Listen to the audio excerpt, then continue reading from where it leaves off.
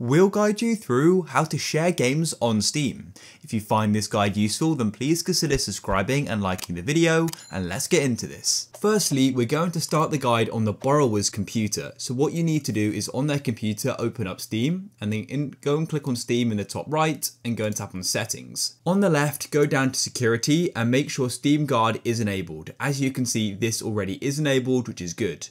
Then what you need to do is log out of the borrower's account. So I'll press sign out of account like this.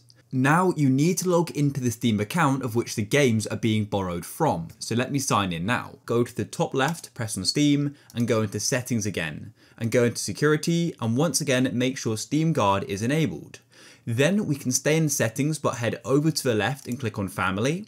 And we need to go and click on authorize library sharing on this device, just like this. It's going to go and take a moment to load, and then you can choose the accounts you go and enable family sharing with. In this case, I want to do it with this account here called Tucker, just like so. Then go up to family sharing and click on manage, and we'll be taken to this page here. Make sure the device is authorized. Mine is. I can now sign out of this account back into the borrower account, and you can go to library just like this. And as you can see, I've now gone and got games from the other account's library. For example, here we've got Goat Simulator, and below the install button, it then says from the library of this account here, which is the account who owns it. You could then click install like this, and you can choose where it's going to be installed, and the download will then go and start. The main thing to know about family sharing is that with your game library, you can be up to 10 devices at a given time with up to 5 accounts, and you can only one person can play the game at one time.